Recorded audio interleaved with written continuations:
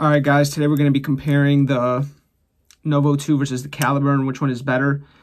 All right, we're going to drop it down to 4 topics, which is going to be price of ownership, powder quality, vapor production, and design, and then finally, which one do I prefer and why. So the price of ownership of the device, this one runs for $13, while the Caliburn is $19. 3 for 10 on the pods, so 3 pods for $10 and 4 pods for $10 on the Caliburn. Vapor production and throat hit. All right, so let's go ahead and vape.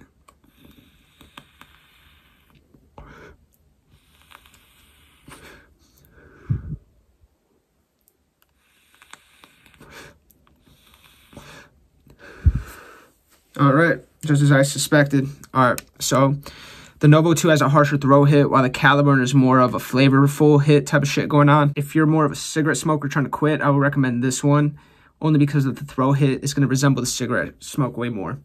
While the Caliburn is more of a flavor,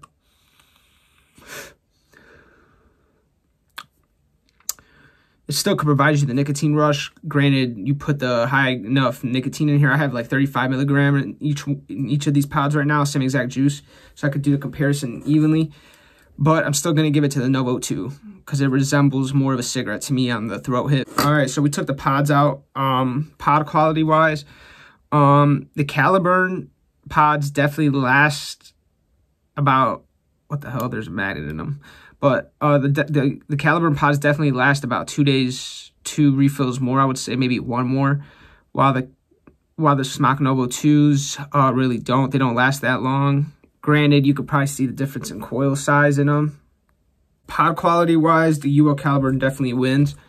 But when it comes to throat hit, it doesn't. So it's kind of like you have to figure out what you like in a pod and go from there. All right, so powder quality, vapor production, you get a better throat hit out of the Novo 2 compared to the Caliburn, where you really don't. You get like a nice cool vape. Then design. All right.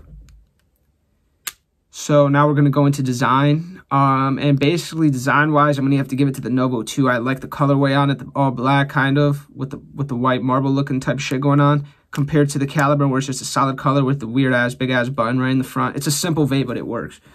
But I'm a fan of the Novo 2, the way it looks.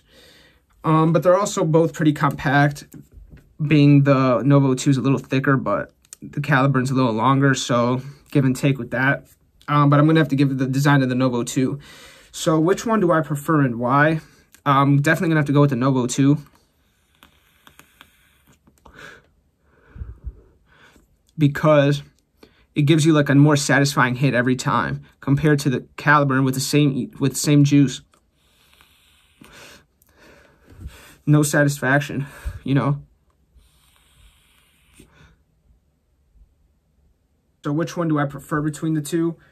I'm going to have to go ahead and give it to the Novo 2. And that's simply because I actually wrote the reasons down.